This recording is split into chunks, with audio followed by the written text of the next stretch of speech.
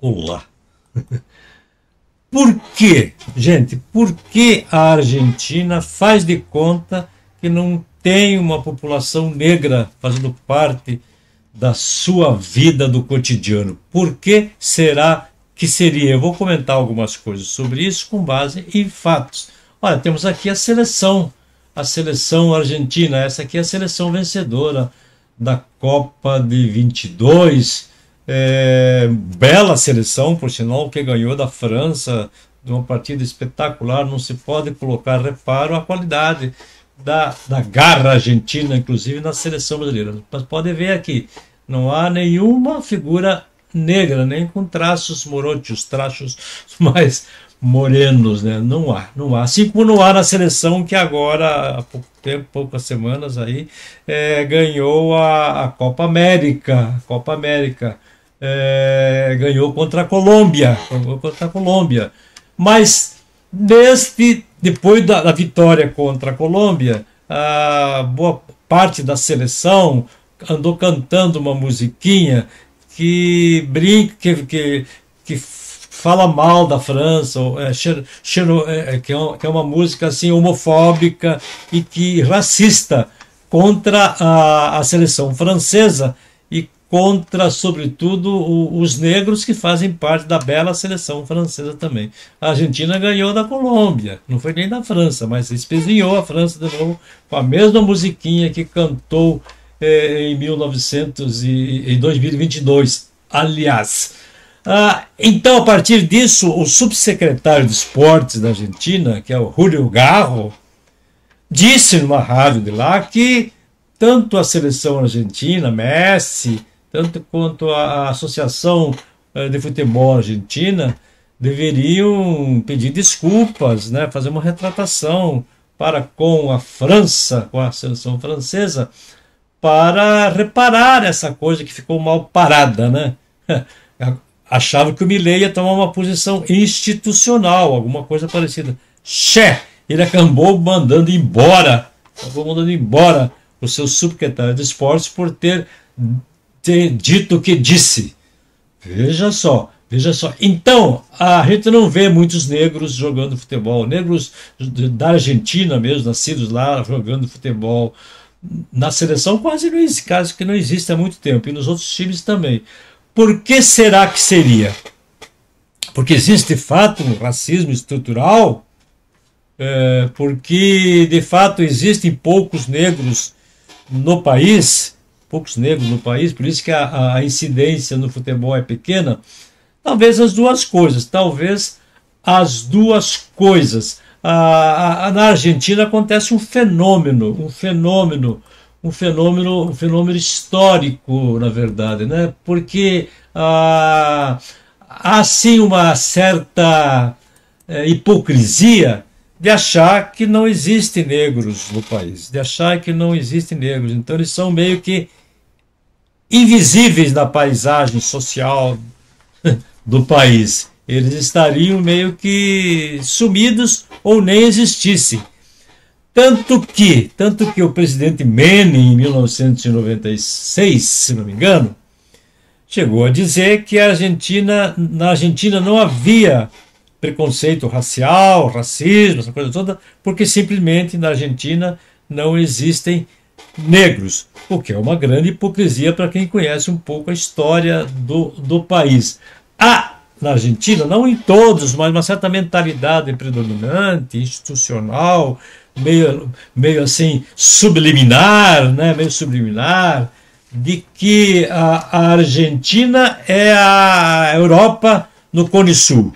A Argentina é a Europa na América do Sul. E que os argentinos não nasceram na Argentina, não tem passado étnico na Argentina, não tem índio, nunca teve negros. Eles vieram diretamente de navio da Espanha, que é o país que colonizou não só a Argentina, como praticamente toda a América, né? América Latina, e que vieram também, que são também descendentes de italianos. Se você for ver, a maioria dos nomes que jogam na seleção da Argentina tem nomes italianos. É uma coisa curiosa. Não só, então espanhóis, italianos E também alemães, germânicos, quer dizer, existem vários sobrenomes alemães no país, porque é uma consequência, inclusive, do nazismo. Muitos nazistas fugiram para a Argentina, porque na estratégia de Hitler havia até o desejo de criar o terceiro Reich, que teria como foco a Argentina. Olha só, buscando as razões de história. Então, a partir disso, os argentinos, de maneira geral, pensam que são europeus. Aliás, tem por que pensar por causa do desenvolvimento, mas existe assim uma tendência de branqueamento, o que se chama de branqueamento, que é quase uma coisa de eugenia, né, de raça superior, ou então de fazer aquela limpeza étnica, clareamento, branqueamento da população, por uma questão de preferência, de preconceito, sei lá o quê. Não são todos os argentinos, claro, mas eu falo de uma coisa meio que subliminar, predominância. Então, a Argentina é meio Europa, né? Meio Europa. Mas se formos ver na prática, gente, na prática, tanto no Brasil como na Argentina, a presença dos negros é muito grande. Tanto a Argentina foi colonizada pelos espanhóis e o Brasil pelos portugueses. Na Argentina não houve miscigenação, quer dizer, praticamente não houve mistura de raças, quer dizer, do europeu com o índio, o europeu com o negro, não há essa mistura genética que deu esse cadeamento de raças que acontece no Brasil. O Brasil tem mais negros e pardos, como se chamam, do que brancos. E na Argentina, acredito que 85% da população argentina tem origem europeia. 90% da população argentina é branca europeia. Acredito talvez 5% da população em geral tenha ascendência negra. E o resto indígena, tal, né? E então lá não aconteceu o fenômeno que aconteceu no Brasil por várias razões. Os negros lá, houve uma época no tempo da colonização da Argentina, os navios negreiros chegavam no porto de Buenos Aires. E a população de Buenos Aires e da província de Buenos Aires, 30% a 40% era formada por negros. E aonde foi parar toda essa população? Onde foi parar toda essa gente? Não procriaram, não tiveram filhos, não se expandiram no país? Existem várias explicações, que muitos fugiram porque não tinham um clima bom. Isso depois da independência, depois da abolição da escravatura, lá que foi em 1853, muito antes que no Brasil. Fugiram porque não tinha clima. Durante a guerra da independência e durante a guerra do Paraguai, foram formados muitos batalhões por negros que foram dizimados nos confrontos bélicos de guerra, né? Então, e muitos negros fugiram para países próximos. Então, houve o que ficou, boa parte, onde existem talvez mais negros na Argentina, fica naquelas províncias que fazem limite com o Brasil, ali Corrientes, Entre Rios, por aí. Então, ali é onde tem uma presença um pouco maior da população negra, mas no geral, em Buenos Aires, na cidade, na capital e na província de Buenos Aires, é muito pouco visível a presença de negros, e quando não é visível, ele é esquecida pela população, não, pelas instituições, pelo governo, por toda a cultura então existe um certo desprezo. A gente vê nos campos de futebol, né, essa manifestação contra os jogadores negros quando vão lá, brasileiros e outras coisas mais, né? A gente vê essa cantoria quando a seleção ganha.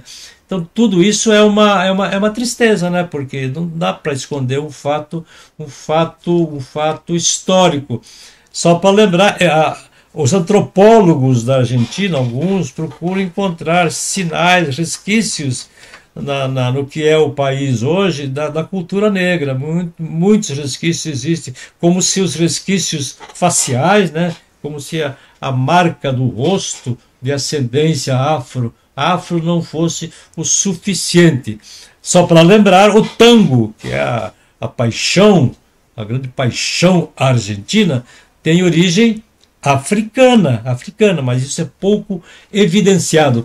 Agora a gente fica pensando, como que a Argentina, que é um país rico nas suas condições naturais, a terra é boa para o plantio, produz de tudo, a sua criação a criação de gado sempre foi uma força do país. O país tem petróleo, tem minério, então sempre foi exportador de matéria-prima, de alimentos, tanto que a Argentina foi o primeiro país a ter metrô, lá na década de, acho que 30, por aí, 1930, quando o Brasil, só muito tempo depois que teve. Então, era realmente um país muito desenvolvido por causa de toda a sua história, seus recursos naturais. Além disso, o país teve grandes massas migratórias a partir de 1930, fora a colonização, né, muitas massas, muitos povos da Europa que foram para a Argentina e lá fizeram sua vida, foram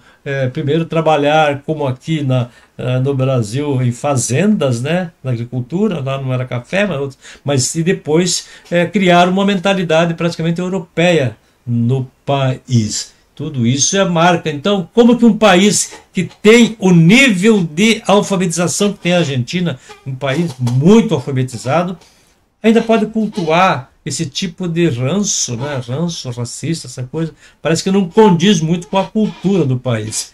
A Argentina é um país que tem uma visão universal muito ampla, influência dos europeus, né? Influência dos europeus, e é um país, ao contrário do Brasil, que tem muito uma mentalidade mais telúrica, muito voltada para a terra, para as coisas próximas. O Brasil é uma grande miscigenação, uma grande mistura de povos, de raças, que por isso que a população morena, afrodescendente, negra, mestiça, parda, dê o nome que quiserem, é muito maior do que na Argentina, porque lá talvez haja um racismo estrutural muito longo e muito antigo. Então, como que um país com tudo isso, com toda a cultura que tem, com todas as suas condições naturais, conseguiu chegar no estágio atual de tanta inflação, de tanta crise? Só pode ser de má administração, de má gestão política, né? A rivalidade política que oscilou, que alternou o peronismo, que é essa coisa populista, que existe peronismo de esquerda, peronismo de direita e peronismo de centro e sei mais lá o que. Ou então governos militares que também não fizeram da democracia, não foram democratas, ditaduras militares, que também não souberam conduzir todo o potencial argentino para um futuro brilhante, para uma realidade muito melhor do que já teve. E olha que já foi a Argentina, já foi a Europa na América do Sul. Então estou aqui comentando um pouco sobre os fatos. Eu adoro a Argentina, tenho parentes na Argentina, gosto da língua espanhola, gosto da seleção argentina, da garra, eu gosto muito da comida argentina, da música argentina, do povo argentino que é aguerrido e tal, mas tem esse traço racista que se manifesta especialmente no futebol, que não pega bem para o país, é uma coisa que não condiz com o nível cultural do país. É o marvadão direto e reto, hoje trazendo um tema polêmico, mas analisado assim com parcimônia, com calma. Compartilhe o canal do Marvadão, se inscrevam no canal do Marvadão, deixem o canal do Marvadão, o Marvadão Play, muito mais conhecido. Muito obrigado a todos, até!